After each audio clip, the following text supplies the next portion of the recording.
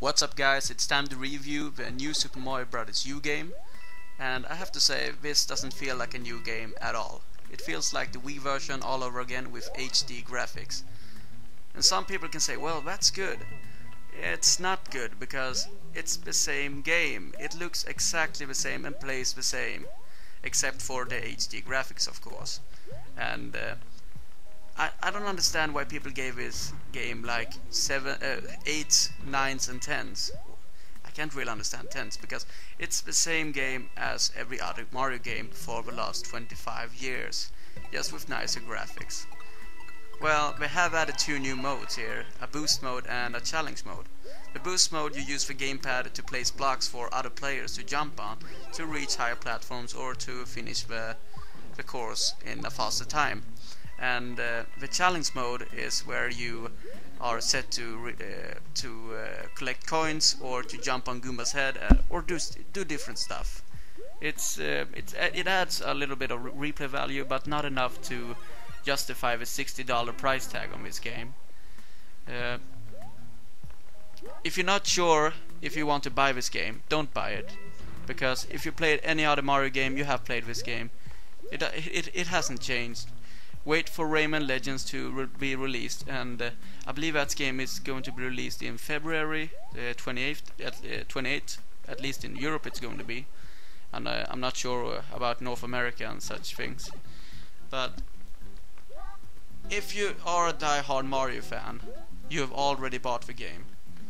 But if you're just a common man thinking about what game you should buy for a new Wii U console, get Zombie U, get Assassin's Creed 3, get Batman Arkham City. It's better games. This is the exact same experience, and don't understand why people love it so much, because you've already played it. I know I'm bashing this too much, but I just can't understand the ratings this game gets. And I have to explain the 5-player co-op that Nintendo boasts about. It's not really 5-player because it's only 4-player at the same time on the screen, and the 5th player is on the gamepad placing blocks for the other 4 players. You can imagine how boring that is for the 5th player, just to watch the other players and every other minute place a block to destroy for them or to help them. It's not fun, it's not going to be fun, and I don't understand why they would thought it would be fun. And here's another thing about the multiplayer aspect in this game.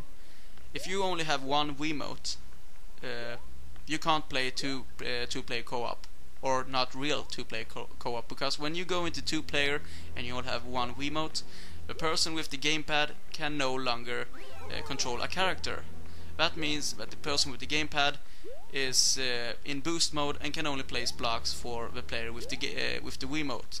So you have to have at least 2 Wiimotes to play 2-player, and so on. So I don't understand why Nintendo did this, but you couldn't change this, or I couldn't find a way to change this. If anyone else can, please let me know.